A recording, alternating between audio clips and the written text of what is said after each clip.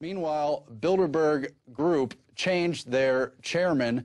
It had been Etienne Davignon for many years. It quietly changed to the head of AXA Insurance Group out of France, Henri de Castries, and it turns out he was a good friend and business school alumni alongside of Francois Hollande, who was, of course, just elected president in France, the first socialist president in some time, I think. At any rate, the head of the Bilderberg Group is quite chummy with Hollande, and there it is in Bloomberg and other sources about how they all went to HEC Paris, one of the top business schools, and other pedigree as well. Other people, including Officer Jean-Paul Agnon, French telecom chief Stéphane Richard, and others, all ran with the socialist Francois Hollande. So appearances are not what they seem. Bilderberg and other elite groups do play both sides. They don't really care what the system is as long as they have a mode for control over the population. Now, you may recall the report from a few weeks ago about how Goldman rules the world. Certainly in Europe, they've made a major impact. You've got people like Peter Sutherland over BP Oil and Goldman Sachs director out of Ireland. You've got Mario Monti taking over as the top technocrat without an election in Italy. You've got the heads of state and finance in Greece and more, all part of the Bilderberg Group. So we know that's a major part of their plank. Of course, Etienne Davignon, the former chairman of the Bilderberg Group, bragged a few years ago, back in 2009, that the group had indeed brought the euro into livelihood, had nurtured it along for really 50 years as part of their European community project that emerged into the EU and which, of course, went hand in hand with the currency. They've got a quote there about how really the goal was for people to understand confusedly there's a change in the air, but no government will satisfy the reactions of the people. They have the greatest reticence and cynicism against everybody who holds responsibility. That's just a partial quote from Davignon. They have complete contempt for the actual people. That's why they want these authoritarian government circles that can run around, do an end run around sovereignty and any existing laws. Now, of course, it has emerged that in 2012, one of their primary agenda goals will be to save the euro. Obviously, that's on the table, but we're going to bring you more of the agenda as well. Paul Joseph Watson reported several weeks ago after the Washington Post surprisingly broke their Bilderberg silence. Washington Post sends representatives from the Graham family every year to Bilderberg. They know full well what's going on, but have basically never reported on it. This year, however, they are suggesting the Bilderberg Group may help pick the vice presidential running mate for Mitt Romney. A lot of speculation that could be Rubio. A lot of talk about Bilderberg and Rubio in general, getting other organizations like Politico and other pseudo-mainstream organizations talking about Bilderberg for virtually the first time. Now, as we lead into that, we can remember the Bilderberg attendee who helped choose Obama's VP running mate, James A. Johnson. He was the former CEO of Fannie Mae. He became embattled in a scandal. When it emerged, he got some really questionable loans from Countrywide, and the whole scandal surrounding Angelo Mozillo, and really played a questionable role in the popping of the housing bubble. Now he's in another scandal, not dealing with choosing the running mate, but with the fact that he's been one of the longest-serving board members of Goldman Sachs, who, as we noted, rules the world. Now, some counter-elite factions, including the Sequoia Fund, and if I'm not mistaken, Warren Buffett, are opposing his reelection, really saying his scandal's been too out in the open, and it's not a good signal to reelect him to the board. Of course, it's likely that he will be reelected to the board, but it just illustrates the extremely close ties between Goldman Sachs and the Obama presidency. Again, James A. Johnson, openly in the press, had the role of helping choose Obama's VP running mate. When the scandal emerged with Fannie Mae and Countrywide, he suddenly stepped down just a couple days after the Bilderberg Group met back in 2008 at the same location they're meeting this year in Chantilly, Virginia. Very, very interesting stuff. And he just quietly stepped down, and Obama said, well, James A. Johnson might be Goldman Sachs, but he was an unpaid volunteer, so let's not pay attention to those connections. After all, I'm for the people, hope change. And of course, James A. Johnson not only helped pick Obama's VP in 2008, he had a very public role in helping to pick John Kerry's running mate, which was John Edwards, who again went to the Bilderberg meeting in 2004. long before he himself was caught up in scandal. And had Kerry won the presidency, James A. Johnson probably would have been in the inner coterie with the cabinet position. He also previously helped people like Walter Mondale pick their VPs. So a very important player, again tied to Goldman Sachs, countrywide, the housing bubble. That's what I wanted to say, because in 2006, it came out of the Bilderberg meeting, the first time I ever went, in Ottawa, Canada, that they had decided to pop the housing bubble.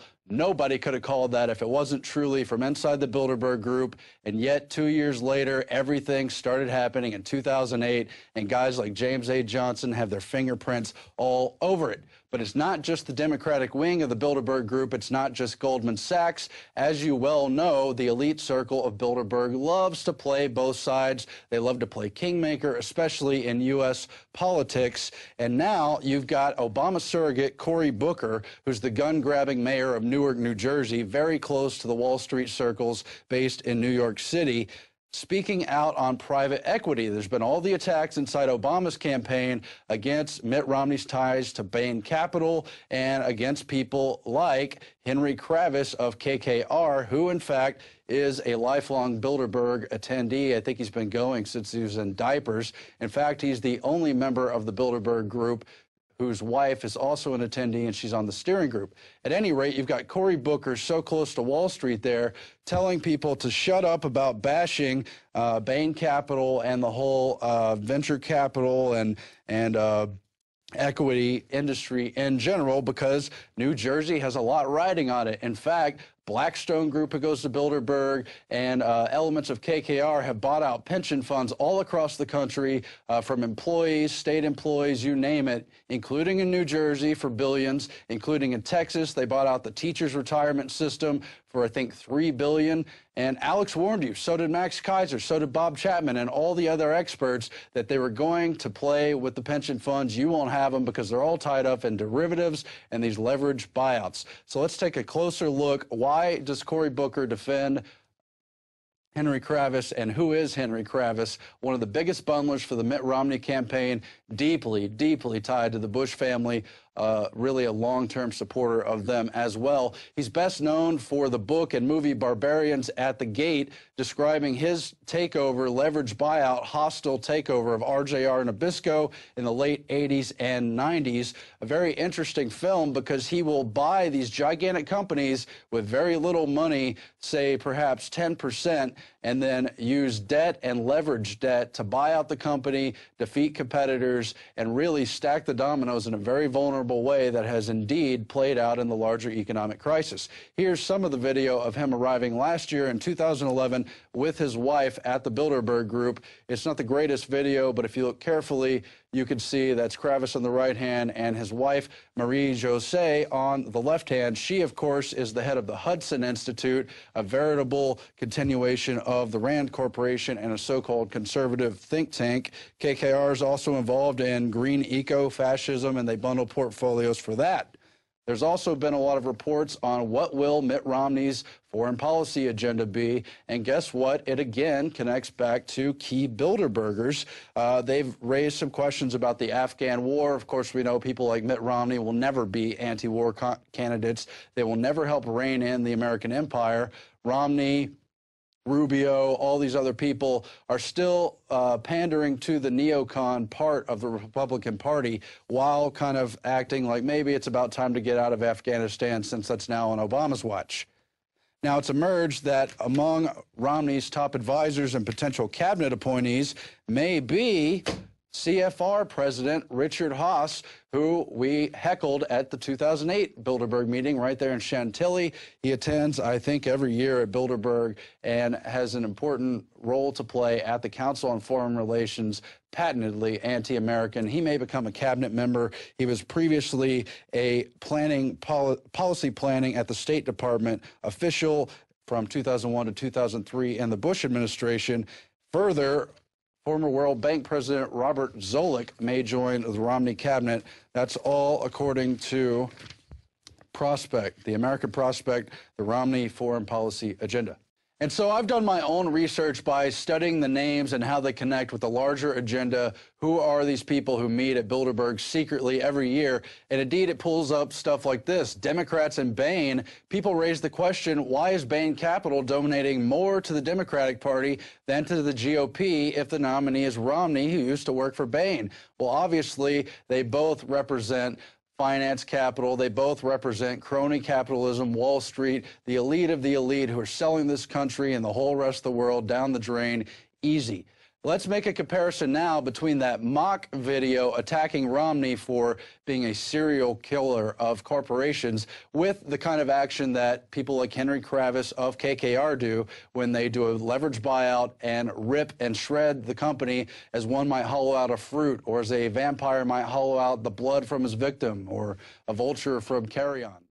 And so, again, they've already rooted all your savings through this financial crisis. Now they're buying up pension funds and the rest of it. Both sides of this false spectrum are very predatory, and we have to start to recognize that. Now, we've talked about how much these elites hate humanity. That's going to come up in depth with Lord Monckton on the other side of this break. But first, we'll take you to the quote of the day from the Club of Rome's 1991 publication, The First Global Revolution. They said, in searching for a new enemy to unite us, we came up with the idea that pollution, the threat of global warming, water shortages, famine, and the like would fit the bill. All these dangers are caused by human intervention, and thus the real enemy then is humanity itself. Humanity requires a common motivation, namely a common adversary, in order to realize world government. So again, man is the enemy, world government is the answer. Now, today was the launch of planetinfowars.com. We urge you to go check out that website, sign up for it, and begin your own mini InfoWars network. Maybe a very large part of the InfoWars network. The point is, you could put up your own content. You could put stories up you think are important. You can create your own videos, your own newscasts. Get friends together, network with people you want to know, possibly date people, get groups together that like to hunt, like to fish, like to do survival skills, prepping, you name it. Planet InfoWars will become what you make of it.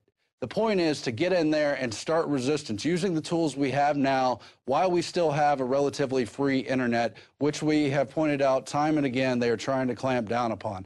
PlanetInfowars.com launched today, and now is the time to take advantage of it. And don't forget to be a PrisonPlanet.tv subscriber, too, if you want to help out this broadcast financially. Help us support the platforms that allow all you great people to do your own work on sites like PlanetInfowars.com. We'll be back after this with Lord Monckton. Stay tuned. I'm Aaron Dykes.